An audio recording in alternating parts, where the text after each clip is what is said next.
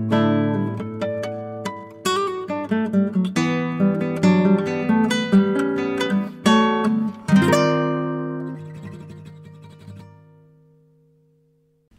さんこんにちは。今回は目隠しを想定した常緑樹の剪定についてお話ししたいと思います。例としてネズミ餅を取り上げます。ただ小さくしたいというだけではなく、どの部分を茂らせて目隠しにしたいかを意識します。この木は私がいつも一服している場所に生えている木ですけれども、いつの間にか未生で生えたんですが、向かいのアパートの目隠しになっているので、そのまんまにしています。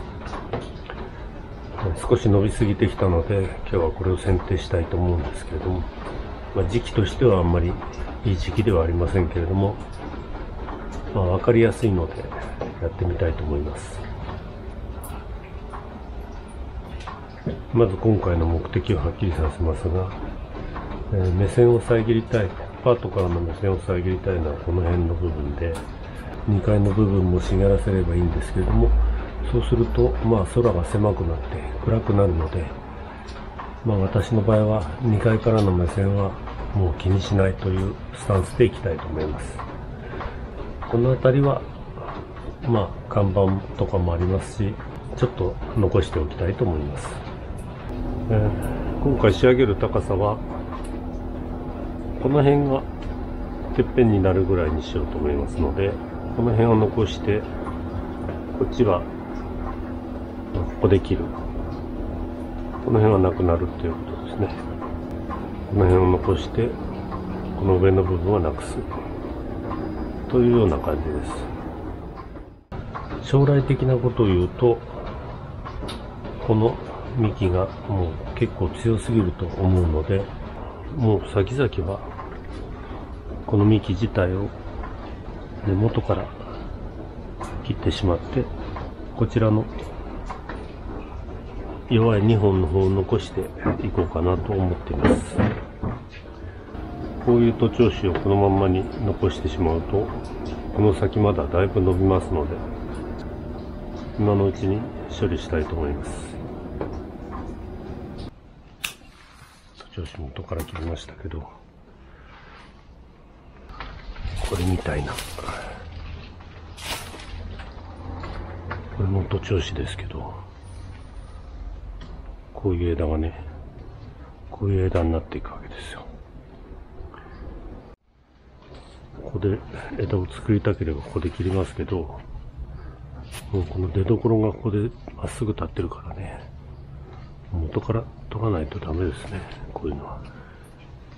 で、ここが透けるかもしれませんけど、それはしょうがないっていうか、他の部分がね、補っているので、これを外してもあんまり影響ないですよね。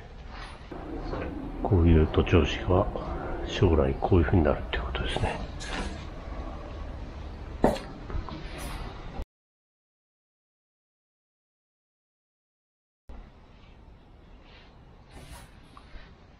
でこの枝は以前ここで切って枝を作ろうとしたんですけど、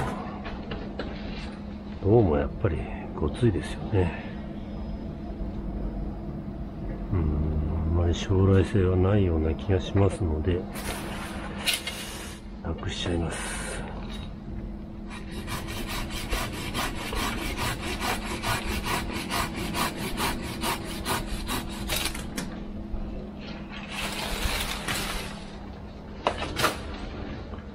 で、今回はこの枝は、これ以前にここで切ってるんですけどね、ゴツゴツっとした雰囲気がありますね。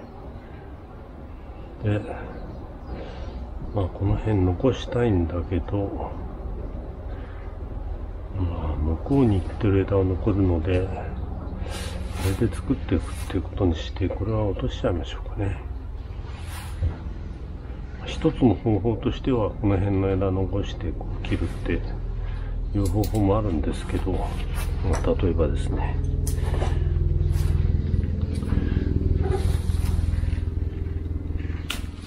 こんな感じにして、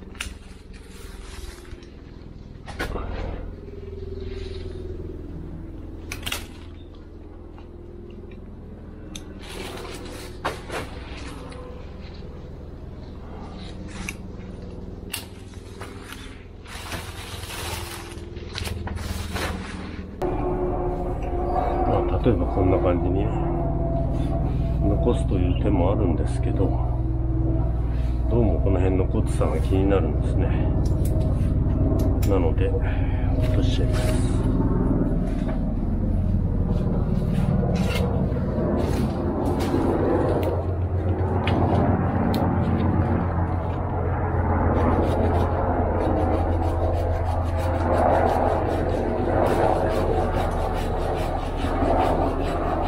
かなり穴が開きますけどね。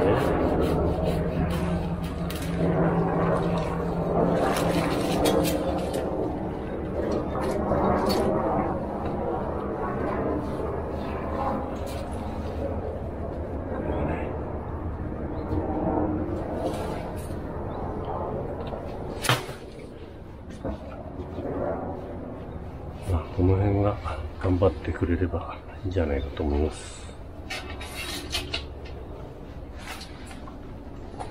で、この外へ行ってるやつは少し落とします。この徒長枝は外しておきます。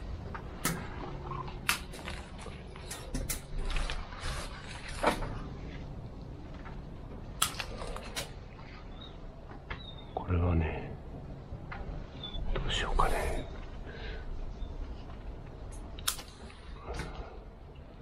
切り詰めしときます。茂らしたいのでね。こんな感じで。あとこちらですね。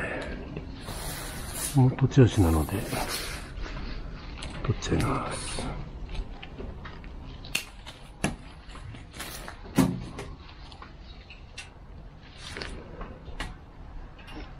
ここら辺は、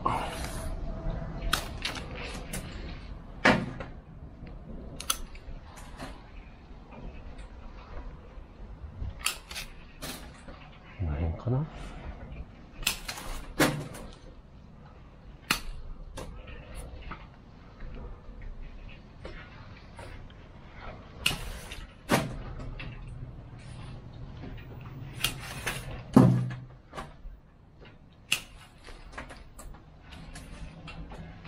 これ残してもよかったのね。これはちょっと徒長枝だけど。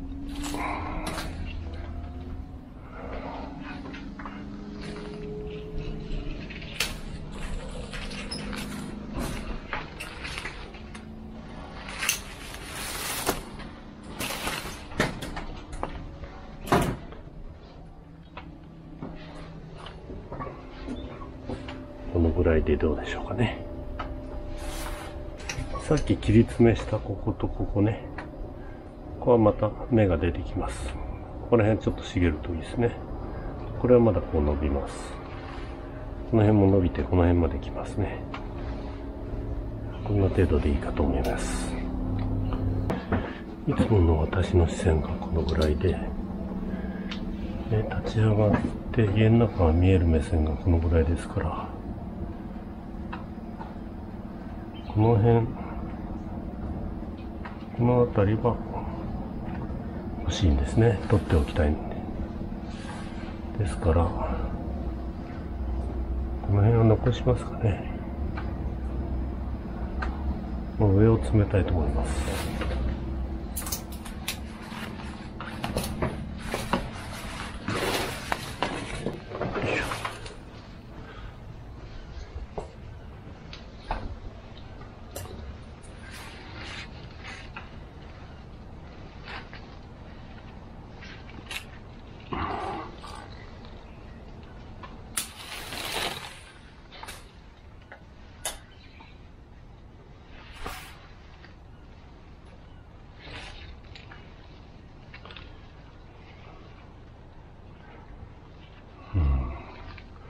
この辺残したいんだけどね。枝ぶりがあんまり良くないんで、ここまでいっちゃおうか。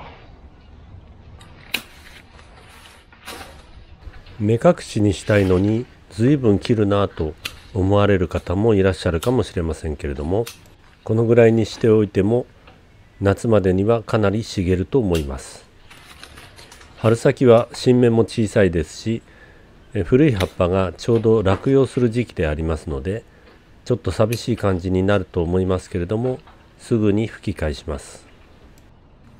これは2年前に手入れした時の写真ですけれども、剪定後このぐらいの姿でも1年でこのぐらいになります。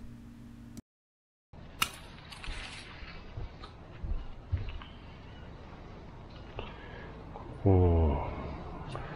の辺に残したいんですけどね。この辺残すと高いから、やっぱりここまでね。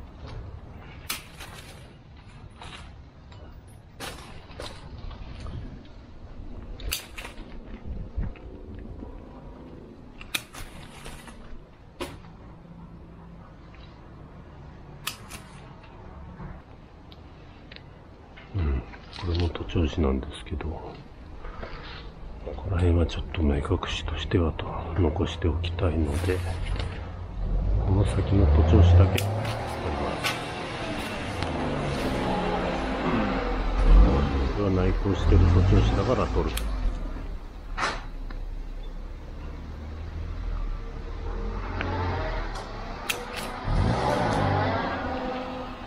残したいんだよね。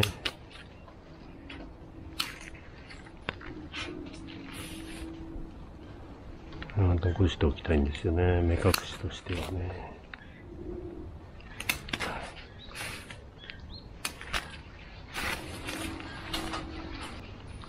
これはこんなに高さいらないね。こっちやってくれればいいから。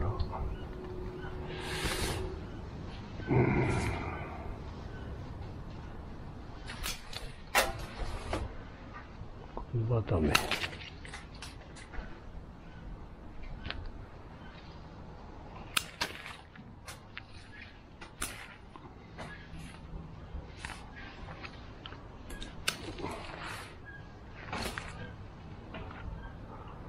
これは徒長枝だね。でも目隠し欲しいからな。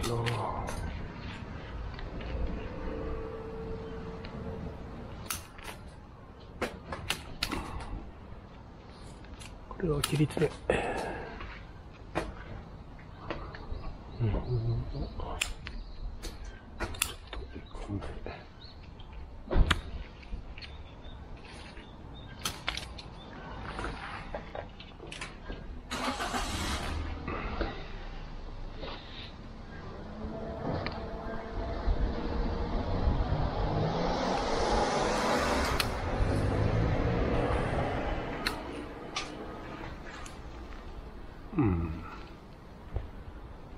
まあちょっとね、剪定した枝なんだけどね、目隠しとしては少し残しとかなきゃなんないですね。